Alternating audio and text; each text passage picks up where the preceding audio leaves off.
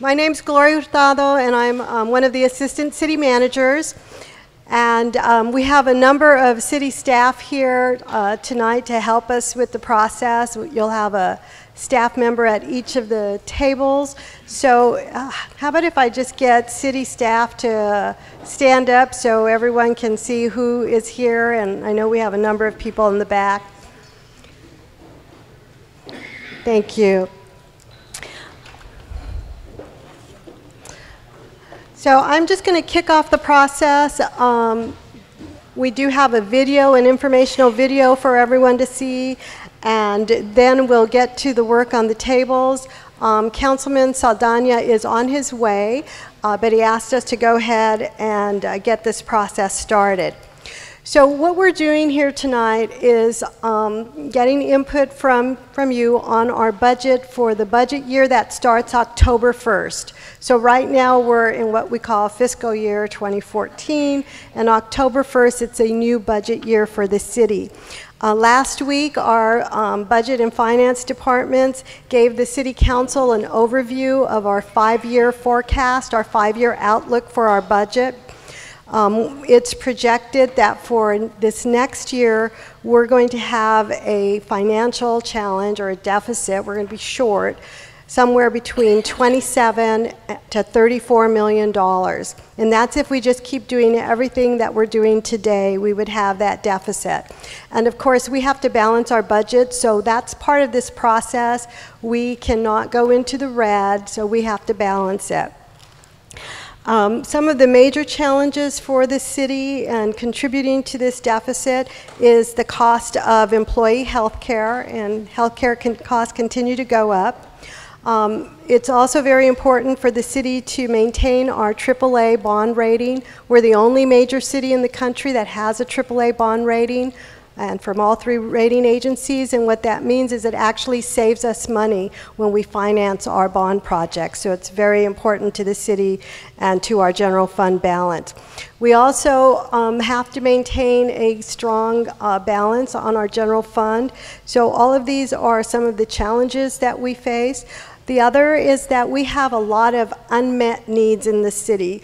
That I'm sure we'll hear from you, but things like street maintenance, our parks and maintenance in our parks, code enforcement, our libraries, all of those we have some challenges in terms of unmet needs.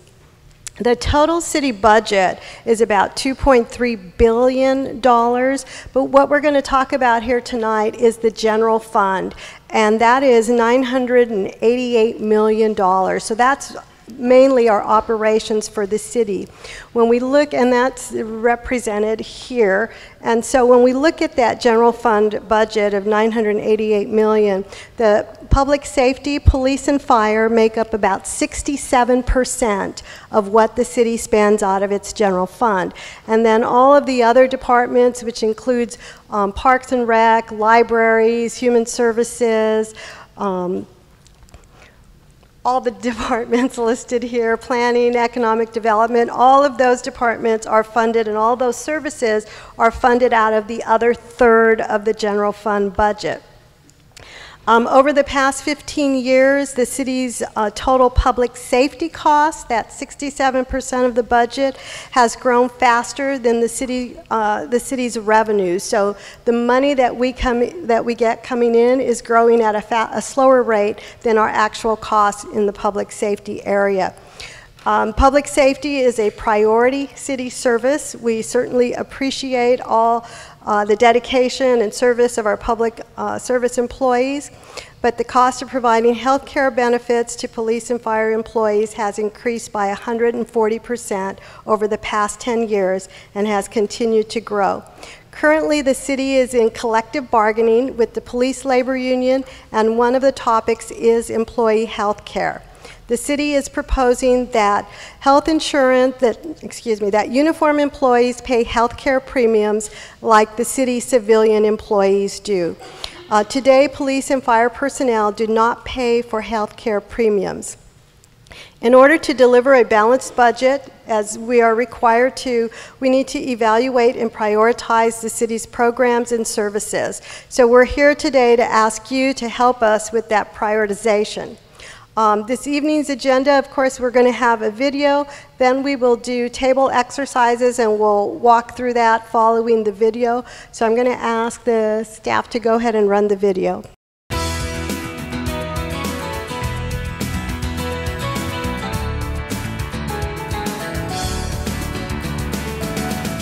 The many services provided by the City of San Antonio are prioritized and funded through the adopted annual budget. This video will provide you with an overview of the many services provided by the city and explain how the city pays for these services. With an annual budget of $2.3 billion and 11,300 employees, the City of San Antonio strives to provide you with high-quality services every day. So how does the city's budget work? The city's total budget is divided into separate funds, including the General Fund, Restricted Funds, and the Capital Budget. The largest of these funds is the city's General Fund, which receives funding from 4 major sources of revenue: property taxes, sales taxes, CPS energy revenues, and other revenues. Property taxes represent the city's portion of the taxes you pay on your home and business. However, the city's portion of your total property tax bill is only about 25%. Sales taxes are collected on purchases made throughout the city and are dependent on the local economy. CPS Energy provides a portion of its gross profits to the city as a return on investment, and these revenues vary based on the South Texas weather. Finally, other revenues represent funding collected from user fees, licenses, and permits. Together, these revenues support the majority of city services. 2/3 of the total general fund budget is allocated to the police and fire departments. With more than 4,000 uniformed personnel, the police and fire departments enforce the law, protect San Antonio residents, their families, and their homes.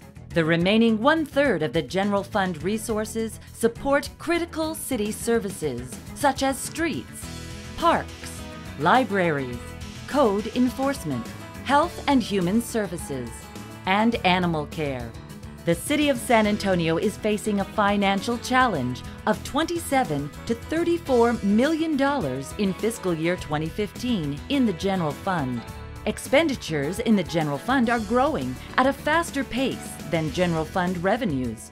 The financial challenges that the city faces in 2015 include the increased cost of providing health care benefits to uniformed police and fire employees, maintaining a AAA bond rating, maintaining a balance between public safety and other services paid by the general fund, and the many needs across the city, including street maintenance, new sidewalks, library services, human services, and the maintenance of city facilities. In order to maintain a balanced budget in fiscal year 2015, as required by law, the city will have to prioritize services and redirect resources in the general fund. More than 66% of the general fund is allocated to the police and fire budgets. If the community desires to maintain or increase the funds allocated to police and fire, other city services such as streets, parks, libraries, animal care, code enforcement, and health and human services would have to be reduced. The city maintains more than 4,000 miles of streets, more than 400 miles of drainage infrastructure, and more than 1,300 traffic signals. The maintenance and preservation of the city's streets and sidewalks is the responsibility of the city's Transportation and Capital Improvements Department. Each day, city employees work to preserve and maintain streets across San Antonio by filling in potholes, as well as maintaining city drainage channels, adding bike lanes, and building new sidewalks. The Parks and Recreation Department maintains 244 parks, 14,816 acres of parkland, 145 miles of trails, 24 outdoor pools, and 29 community centers throughout the city.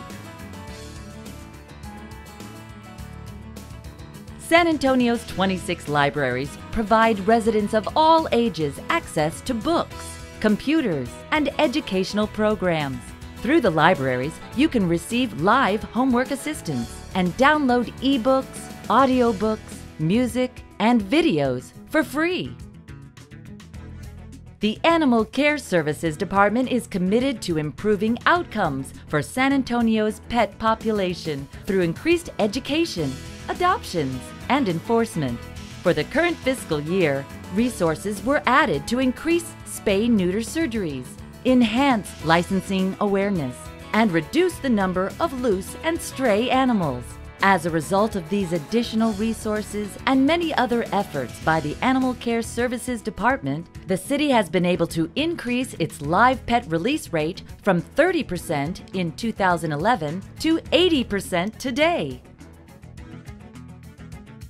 The city provides code enforcement officers who work throughout San Antonio to maintain the safety and integrity of our neighborhoods.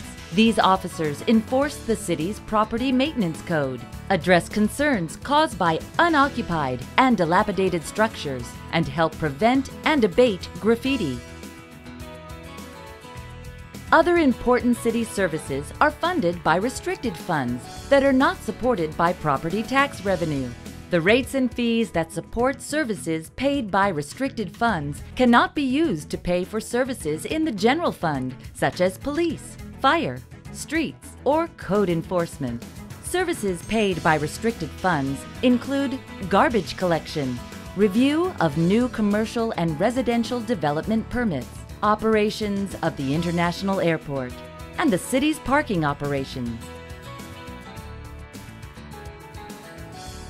Ensuring that the fiscal year 2015 budget is financially balanced and reflects the priorities of the community is a collaborative effort between residents, city leaders, and city staff. The city wants to know which services matter most to you. Let us know your priorities by attending one of 5 community budget input hearings scheduled from May 19th to May 22nd. You can also provide your input through the city's budget input box, located inside libraries, senior centers, and online at www.sanantonio.gov/budget. With your assistance, the City of San Antonio can continue to deliver high-quality services to all residents in our great community.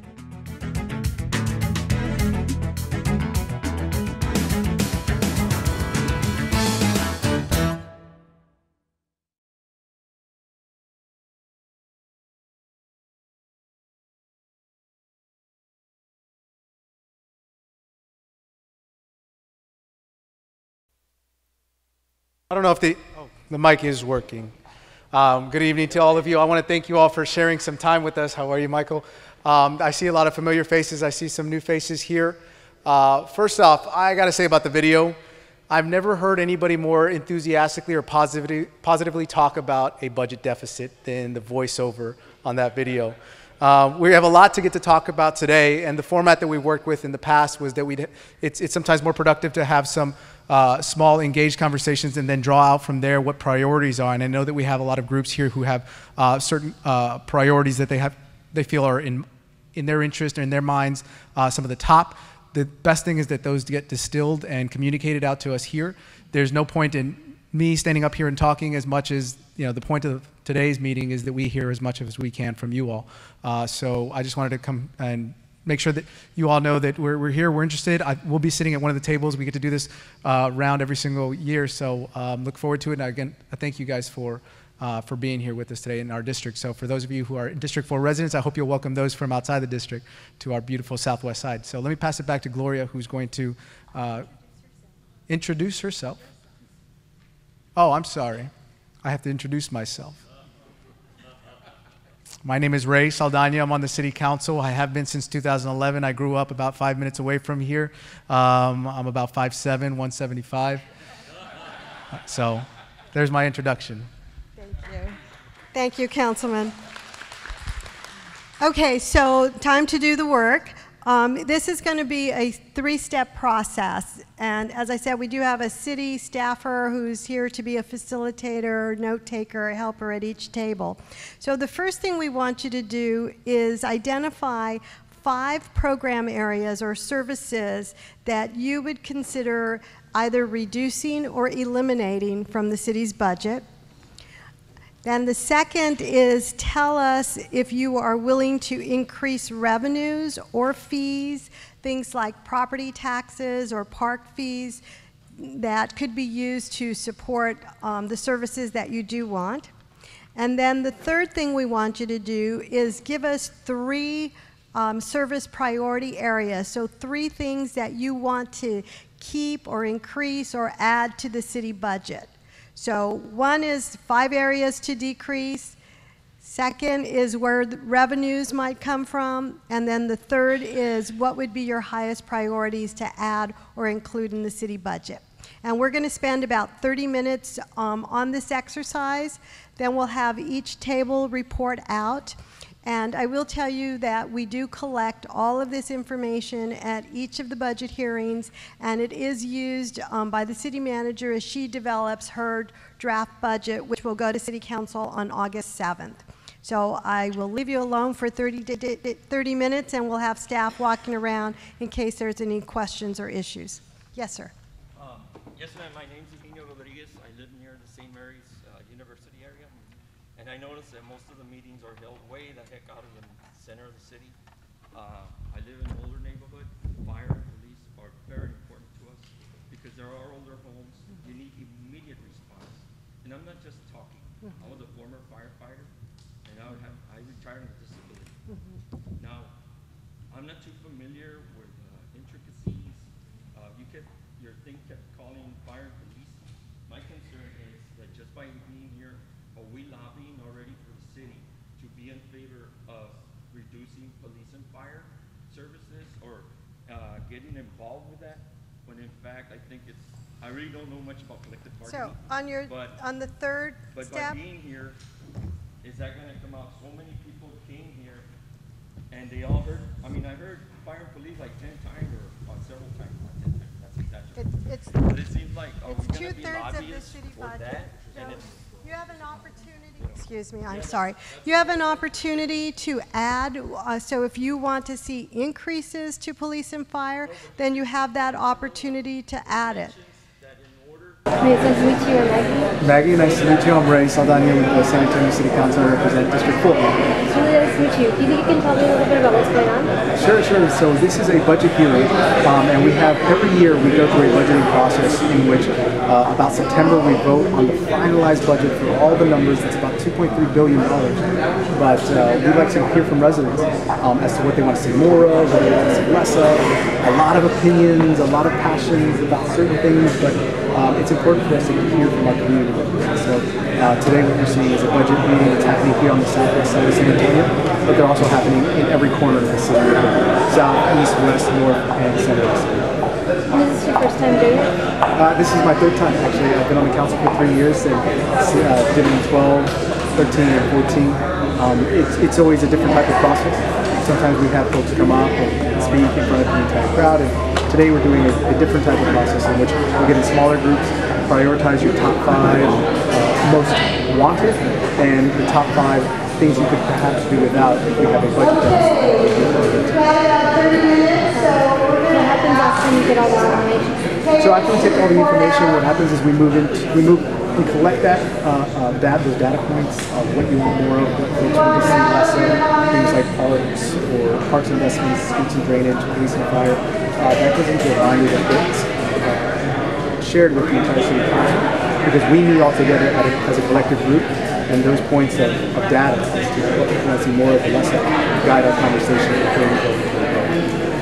And if people weren't here to discuss this today, what could they do to get their input in? Yeah, I mean, this is a process that goes on. It could go on 365 days out of the year. I mean, this is just the budgeting process, and we coordinate community conversations in people's neighborhoods. But you can always come to our offices. You can do it online. You can come into any of our public libraries, and we have comments on our boxes about our budget. So it's happening all the time, and we're always open for input and suggestions from the community. Thank you. All right. Okay. Dale, is your table ready? So we did the budget balancer sheet on service areas where we wanted to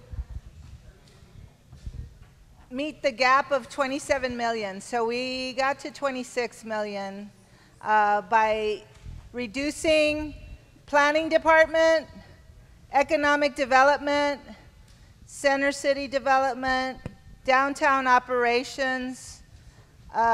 It's for uniform benefits and the city manager's office. The reason all of these planning, economic, center city are because many of those use the restricted funds, but we believe they take from the general fund. So they don't put anything in the general fund, but they use, because all their funds are in restricted, but yet they eat up the general fund. Well, that was kind of where we had discussion in our table. Your table might have a different discussion. And we weren't 100% on anything. We just put up whatever we talked about. And the property tax, there was a 1 cent. 1% increase? 1 cent. 1 penny. 1 cent. It was 1 cent. No, it was 1 cent. Okay. It was 1 cent that would come up to 8 million. But then also focusing on business, which was commercial properties, to also increase there. That's it. Great. Thank you.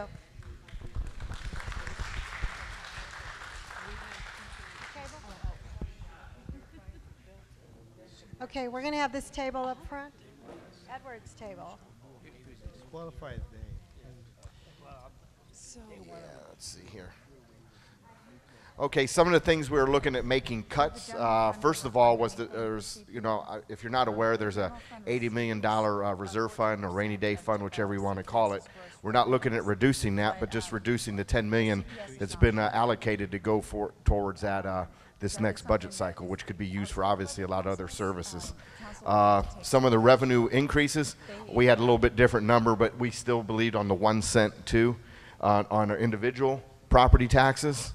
Because a lot of us who are still in the workforce, we felt we could absorb that. A lot of you 65 and older, it wouldn't affect, and took that into consideration. But they had 8 million. I heard it was 7 million. Either way, 1 million, one other way or not. But a lot of us, it was 100%. We were willing to do that and put a little skin into the game. Also, holding these businesses accountable to start paying their fair share. There's certain businesses out there affiliated with the city that own a substantial amount of property. They're paying 0 property taxes, and I don't think that's correct.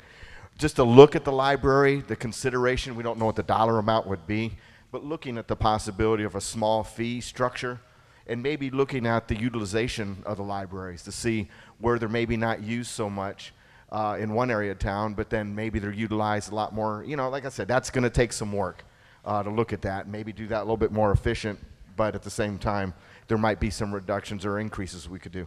Parks fees, we just put it out there. We agreed at it with the whole table. We don't know what those are exactly, but it was just some ideas.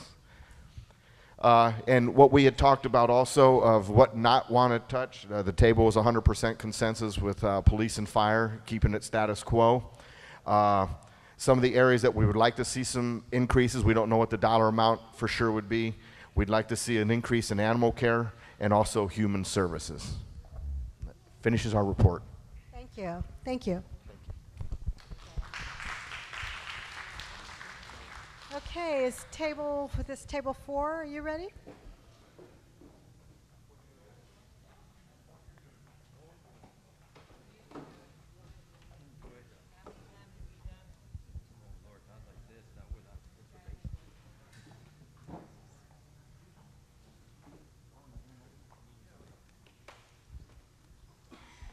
Hello, my name is Eugenio Rodriguez, and I would like to congratulate this gentleman next to me that he survived our table. Poor man, he needs a raise. He should be up there somewhere. One of the things that came up was animal care, streets, human services. Excuse me? Priorities. Oh, as priorities. How much, we don't know. because we really don't have a clear picture of what's really going on. We don't know what the assets are, the liabilities of each category. So it'd be nice to know, if you at least have a better picture of what each category really costs. So we're just throwing out numbers in the air. But anyhow, okay, so this was the tough one. There was not much consensus on this one. So therefore, Your Honor, we have a hung jury. No, let's see.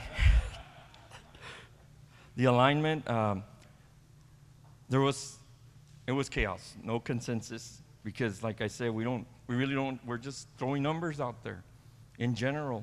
And this is a budget, a city budget, a serious thing that can affect a lot of people. So we're very concerned about saying, oh, we want this or we want that. Okay. The property tax thing, the first thing that popped up is people on fixed incomes. How will they work with it? One thing that's not here is, which we should have, is a San Antonio Chamber of Commerce. Anytime there's an abatement, why not ask them when they ask an abatement that those that are already in the chamber give up some of their abatement to bring in new businesses that they want to attract. But that's a different story. That's my opinion, not the tables. So that's what came up, less than a cent. What was it, miss? The lady told me how much it was. Less than a cent, right? A penny is about $13. Yeah, so that's what? 4 million. Yeah, a penny, less than a penny per taxes. Some of the services that are mentioned, people aren't even familiar with on our table because this is a different side of town. So there's a disparity of information regarding different, if you go to certain places, you'll see certain needs, and if you go to another section, you'll see other needs. So we're a big city. We all have different neighborhoods. We all have different needs. So it's quite a task to bring all of them together to a consensus. Thank you. Thank you. Okay, table 5, Chief.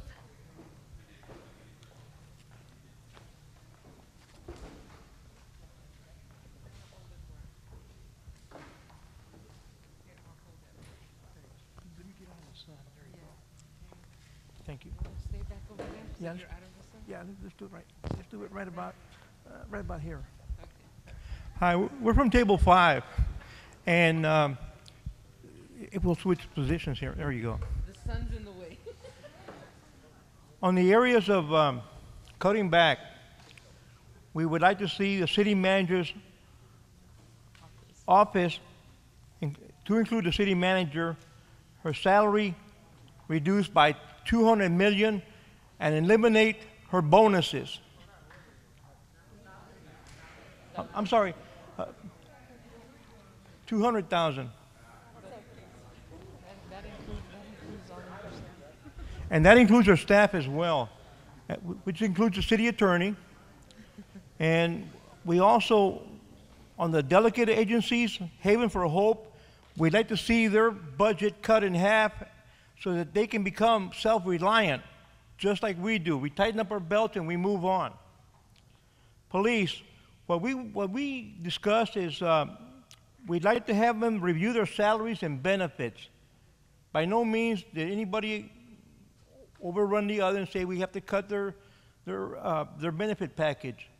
I don't think anybody here is brave enough to go put on a gun or run into a burning building or having to bring somebody else back to life with EMS. So I think by reviewing their salaries and benefits and their procedures on what they do, like maybe sometimes they leave their car on when it shouldn't be on, the gas consumption of those vehicles, if we were to include some kind of program to eliminate some of that waste, we would be saving some money, and we wouldn't have to cut their benefits or even consider cutting their benefits at all.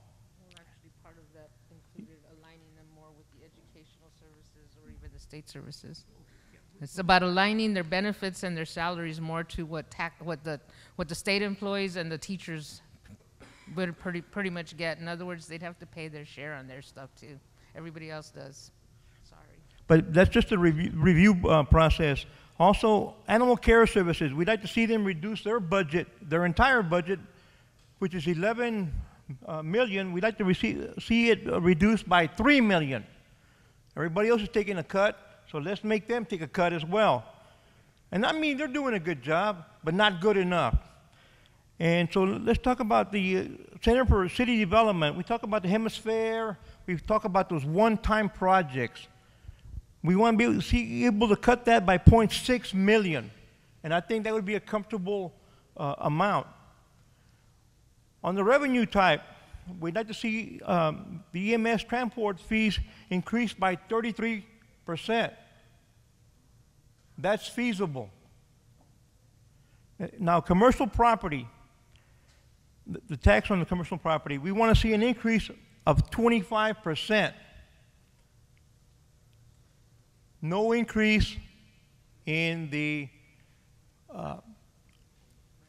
residential property tax. We can't afford it. And we also want to increase the entertainment tax. Let the visitors who come here pay their way and to help us out as we do when we go to theirs. Thank you. Thank you. Okay. I think we have one last table back here. I don't know what the table number is.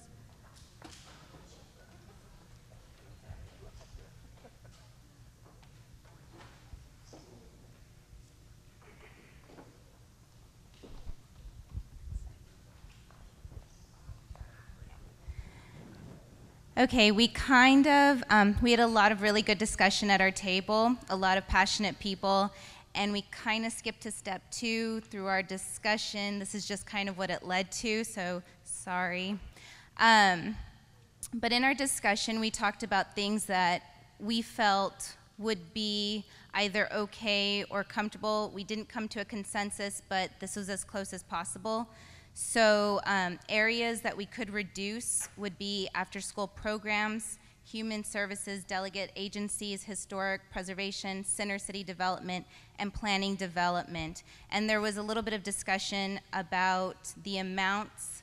That's kind of the part that was hard to come to a consensus, but we did reach a balance of taking out 27 million. When we went to the side that we thought deserved to have an increase in money, we talked about what were things that were important to the city. So of course, police and fire, that was important. We did want to see an increase of 10 million for them. Library services, a lot of the things that the library provides for us help not only school districts, but citizens who don't have the type of opportunities and the things that others have, so a 2 million increase. Animal care, especially with education, of spaying and neutering, that is something that needs to be looked at, so we allocated 5 million. Code enforcement, 1 million, and then streets, 5 million. So, thank you. Thank you. Okay, I think that's all of our tables. Now, what will happen, all this information will be collected from the 5 budget hearings. Council will have a all-day budget strategic planning session next week, and then the draft budget will be presented on August 5th, and then there will be 5 more budget hearings so that you will have an opportunity to comment on what the draft budget is, and then it's scheduled for City Council to adopt on September 11th. So we want to thank you for taking time tonight and coming out, and please have a safe trip home. Thanks.